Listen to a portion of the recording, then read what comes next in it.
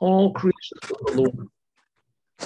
They're all creations. That says that one of the things of Moshiach, that he will fill the whole world with the knowledge, awareness of God.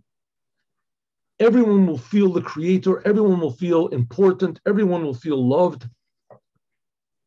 Everyone will feel they have a friend, that they have a king that loves them, is creating them.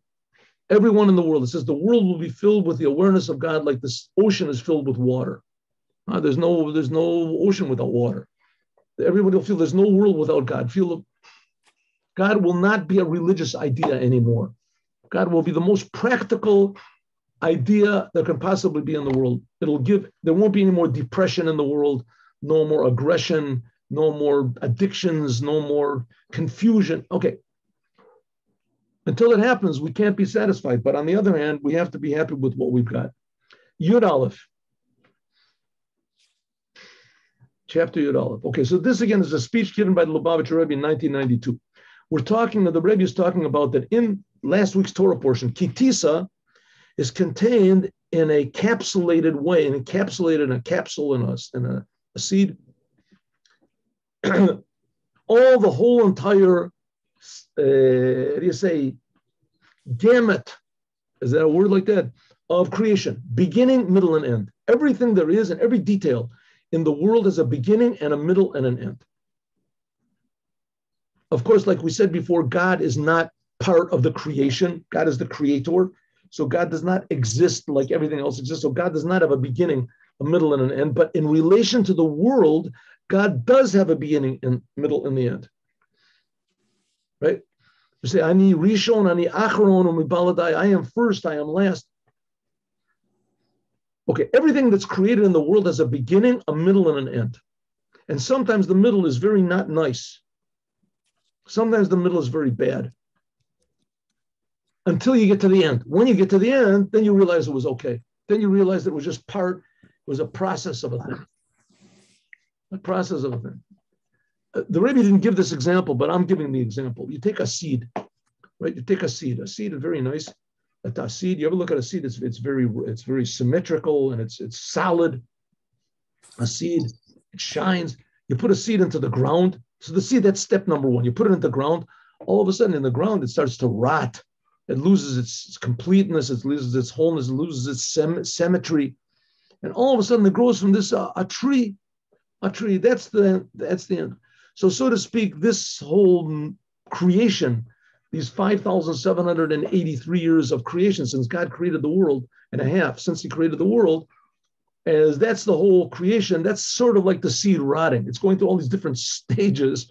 And then the Geula, the Moshiach will bring the completion. That's going to be the tree with all the flowers, with all the fruits. We'll see how beautiful everything really was and how it was really worthwhile. Meanwhile, world is not so pleasant. But let's hold off till we see the end, right? It's like trying to figure out what's going on in a movie. You see a 3-hour movie, you watch 2 minutes in the middle of it, you try to figure out, what's the purpose and where it is. So from these three things that we talked about before, beginning, middle, and end, in the case of the Torah, we're talking about the first tablets. That's the beginning. Anochi, the first of the 10 commandments, I am God. Then we have the destruction of the tablets because of the worshiping of the golden calf. That's step number 2. That's pretty bad. And then we have step number 3, the finality, and that is the giving of the second tablets. With the second tablets in it, they contain, and the Rebbe gave all these different reasons about the future redemption and how Now, just one more thing before we continue this, just so that everybody gets this thing straight. Moshiach, the goal of life is to work. The goal of life is to serve the Creator, to be dynamic. That's life. Life is dynamic. Huh? Your heart is beating, your lungs are going, the blood is circulating, right? Your nervous system is working, your endocrine system is working, everything is working. It's all moving, circulating. People meet each other, people contribute one to the other, they receive from one to the other. Moshiach is going to make the world infinitely more dynamic, people infinitely more healthy. No one's going to have problem with the circulatory system, and the whole world will be like one big body. It'll all circulate. We'll realize that everything is symbiotic, one thing to the other. Everything depends on everything else. Everything contributes to everything else. Everything receives from everything else. It'll be infinitely more, and even more, we'll realize that everything receives from God and that we give to God. There'll be a whole new player in this picture. Huh? We won't be just the world. We'll see the creator. Everything will be. Okay, so that's the completion. That's the third stage. So Moshiach will make everything, right? The ideal of life is not just to sit on a mountain and not to be bothered, right? How do they call it? Professor Viktor Frankl uses it, like the goal of psychiatry and everything is to have, how does he use it? There's a good term that he uses, and it just slipped my mind. Anyway, everything should be, static, calm, no problems. No problems. Right? Life is just a dream. Nothing to get hung about, like they say. Gimel and Yani from these three, in Parshas Kitisa, what is the word he uses?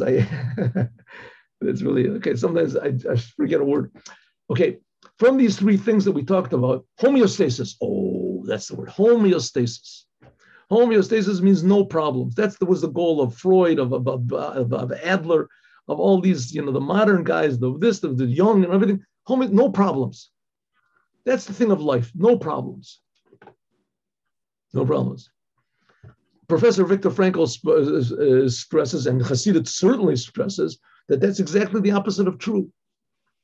The essence of life is to change what there is, to improve. There should always be a tension between what is and what should be. That's health. Not homeostasis, everybody is calm. You don't do anything. Life is just a dream. You do whatever you want. No problems. You don't have to defy yourself or defy your nature. And that's what's going on now with this woke insanity, right? Just do whatever you want to be a man, you want to be a woman, you want to be God, you want to be this, anything you want is okay. Right? It's okay. That's not the way it goes. It's supposed to be improving the world. We have to improve the world. Improve the world. And a lot of times in ways that we don't necessarily want to. In the future, we'll want to improve. Everyone will see what's lacking, get a little taste of what godliness is, and we'll realize that the world is sorely lacking godliness. That's what's missing in the world. Not to do what we want, but to do what God wants. Okay, let's go. And in these three things in Parshas Kitisa, we talked about beginning, middle, and end. There is also, we can learn serving man of our service of God, because that's the reason we're here, from all the times. The word service, by the way, in Hebrew is the same word as to change. Ibud orot, avodah, same letters, ayin, beit, dalid, is also ibud, tanning hides. You need to take a hide from a cow and you just leave it, right? Just a cow that dies, the hide becomes hard like a rock, right? How do you make from that shoes? So you do ibud, you change the nature of it so that it becomes pliable and usable and practical. The same thing we have to do with ourselves. We have to do avodah, means to change ourselves and the world around us in a positive way. That's why we're here, is in order to change the world. That's why God made the first man, to change the work on the world. La'avdo l'shamar, it says. That's the idea. From this idea of beginning, middle, and end, we can learn something about how to serve God better. I just remind myself, yeah.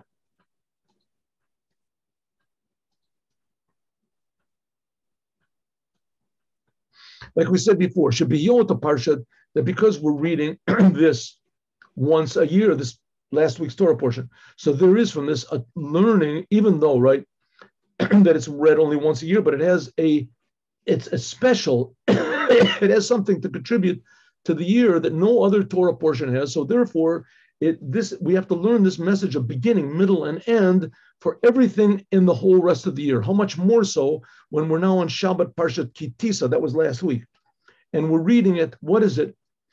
What's the message? Liyehudi nitan, to a Jew is given the power. And again, the Jews are here to teach the world to do this also, but Jews have to get this first, because we're the chosen people. We're chosen by God to really serve him and show the world how to serve God.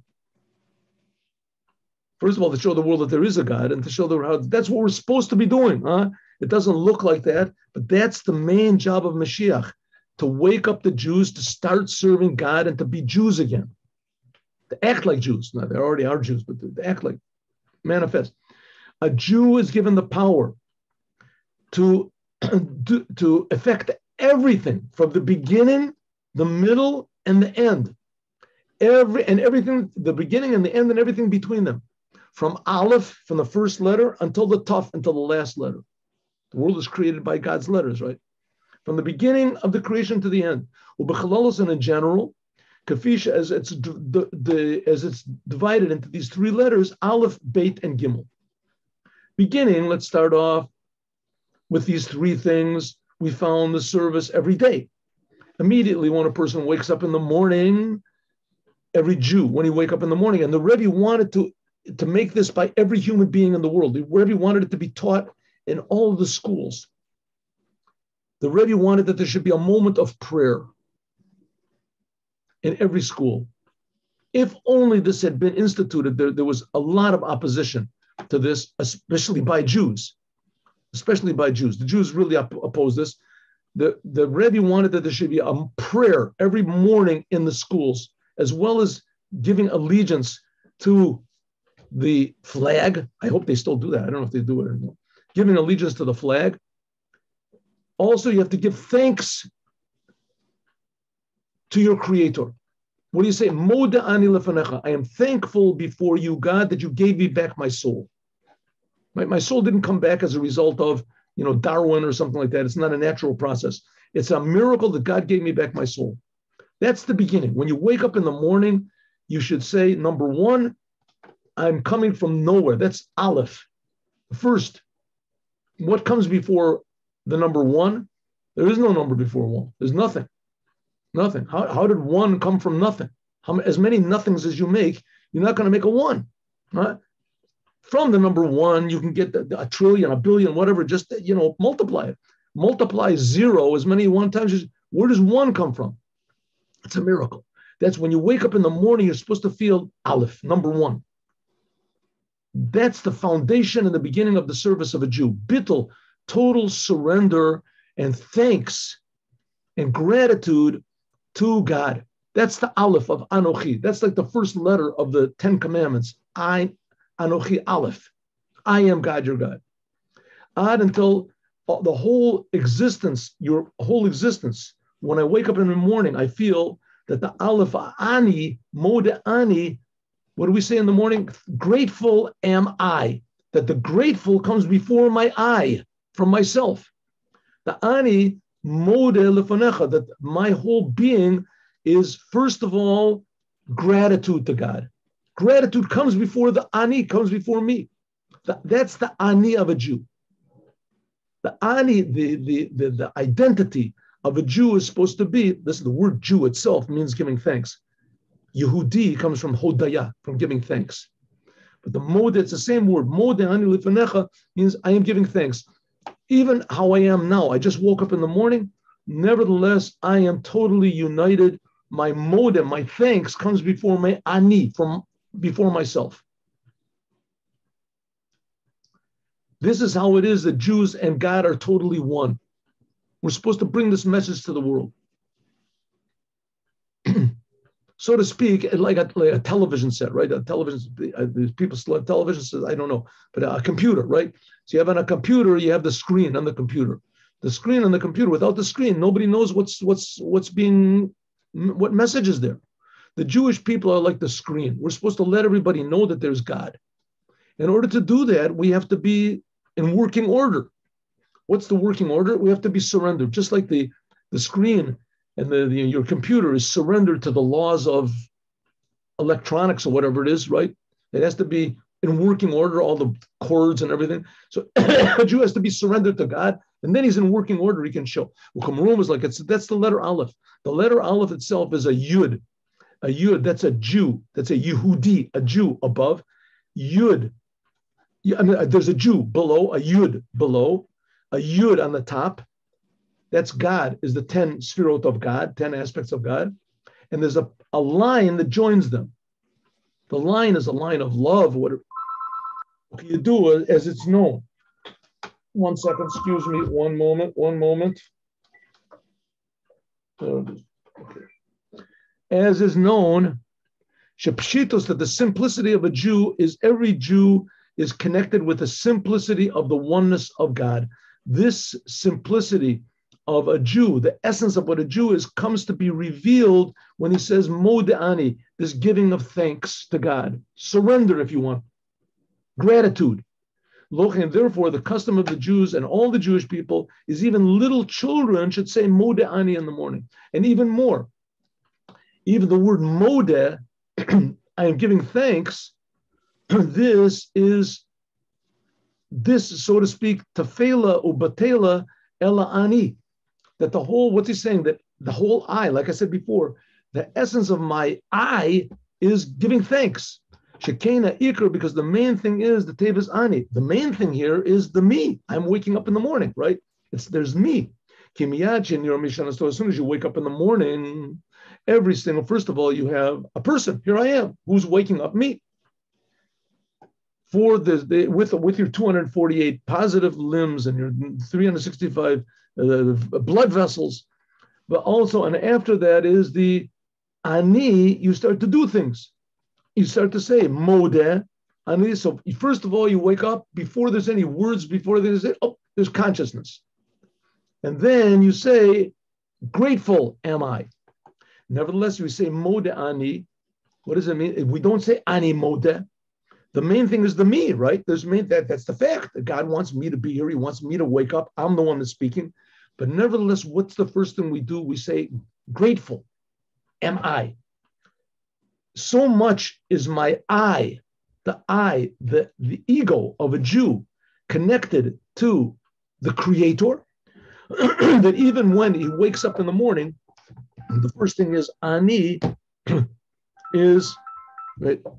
Od Rebbe Shani Moser Shiur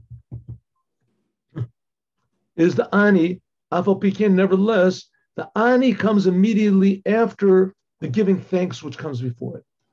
Okay, so what's the Rebbe saying? Let's, in short language, there's a custom. You can look in the Shulchan Aruch, in the Jewish law book, that when a Jew wakes up in the morning, and it should be every human being waking up in the morning, that we say, Modeh ani lefanecha melech chai v'kayom shechazarta bi nishmati b'chem l'rabba munasefa. Grateful am I to you, God, the living creator, the living king, that you gave me back my soul, right? In mercy. Your faith in me is great. That's what you used to say in the morning. You can look and see. Let's just take the first two words. Grateful am I. The main thing is my I. I woke up in the morning. God wants me to be a person. He's creating me.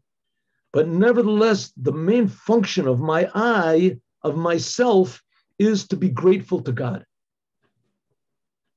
That's the first essence, if you want to say, of what a Jew is. After that comes the blessings in the morning. Now, in order to understand what I'm talking about, you have to get a Jewish prayer book, a genuine Jewish prayer book, and translated into English. Chabad has one. There's a lot of this Sephardic. There's from the Lubavitcher way and the different prayer books. All of them have the same thing. Some of them have a little bit different order. Sometimes the words are a little bit different, according to the great holy people that arranged it. That's just like every person is different. So the prayer books are different, but they're different in very minor details. After you say this Modeh ani, grateful am I, then there is what's called the blessings in the morning. 15, let's say, blessings in the morning. And you give thanks to God that you have eyes, that you can move, that you can stand up, that you're providing, that you can walk, God provides us what we need. Then after that, you make the blessings in the morning. Then after that, you pray. You pray. This includes, and then after that, after you pray, you should sit down and learn the Torah a little bit. And this kolels the aleph of the service of the day. Then after that comes the beit.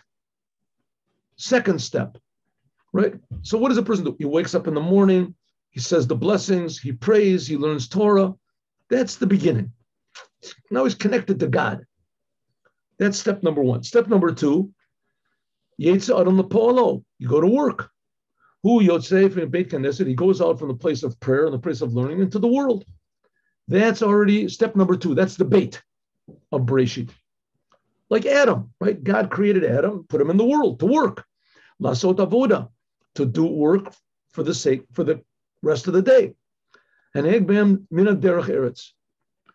Hitlapshuto, you have to be involved in the world and do your job properly. If you're a doctor, you have to be a proper doctor. You can't say, I'm praying to God. You have to do your job. If you're a lawyer, you have to be an honest person. You have to do your job. You have a business, you have to be pleasant you have to have a good products, and you have to be pleasant, and you have to be honest. You have to this. Okay, that's the rest of the day. That's step number 2. After that, at the end of everybody's day, we have the Gimel. That's the 3rd step. What's the finishing? This is when a person sits and he makes a cheshbon nefesh. He makes an accounting of everything that he's done, hakol, sachakol, of everything and all the deeds and all the thoughts that he's done. You take 1 minute and you sit and you think, what are the good things I did today? What are the things that have to be improved today? And he does this. When does he do it? In the evening prayer. Until it finishes the evening prayer. We pray 3 times a day, right? Evening prayer. Ach tzadikim yerushamecha. The tzadikim will know your name, will give praise to your name, giving praise to God. But Gamar v'shlemus avodah, this is the real finishing of the day until when we say Shema Yisrael in the evening. And we give ourselves totally to God before you go to sleep. Okay, so we have 3 steps. One thing, you wake up in the morning, everything is in front of you. You came from 0. Step number 2, you came from 0. You give thanks to God. You pray. You learn Torah. That's step number 1. Step number 2. Now it's up to you. You have to do things. Step number 1, you give yourself over to God. Step number 2, you do. You work in the world. You deal with people. Step number 3, you give your soul back to God. Before you go to sleep. Before you go to sleep, you think, what are the things I should improve? How could I do better? Alderich says similarly, these 3 things are in the service of a Jew in the course of his life, not just in the course of every day. First of all,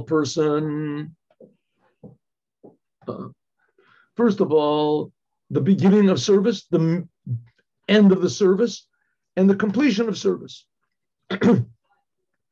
A person is born, a person serves God his whole life, and the last moments of a person's life. I mean, probably everybody's watching this obviously is alive, but you've probably come to the conclusion that people don't live forever, right? I mean, you've seen it, even though we're doing pretty good up to now, so who knows, maybe we'll just continue, but how much more so?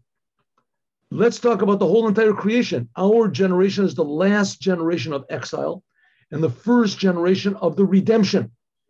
After there have been so many deeds and work and prayers and efforts and self-sacrifice of the Jewish people in the course of all of these 3,300 years since we received the Torah, now, says the Rebbe, we finished. Now we can stress that the main thing is the completion of all of our work. We're in step number 3 to bring the Gimel, the Geula, and mitit v'shlema b'pol mamish. Now, says the Rebbe, is the time everything is going to turn over, right? All the confusion that we see in the world going on now, and it's really confusing. I don't think there's ever been a time that's been more confused than right now. Nobody knows who's good. Nobody knows who's bad. Everything is bad is good and good is bad. It's just total confusion going on in the world now. It's only a preparation for the true, stability that's going to come afterwards. And the true stability is that everybody's going to realize how much God loves them. Everyone's going to realize that they have a special job to do in the world, a special part to play in this amazing, complicated, what is a Swiss watch, which is called creation. Everybody has their own thing to do. And when everybody does it, then there's going to be peace and pleasantness and prosperity, and there will be an end to all diseases and an end to all confusion and lying and cheating. And the Rebbe says, here we're here now. If you look around and see, it seems that we're definitely, things are really going bad. So it says, okay, we're in the end stages. It's like, in the symphonies where they have the what does they call it? The cadenza. I don't know what it's called. In the end of a symphony. We're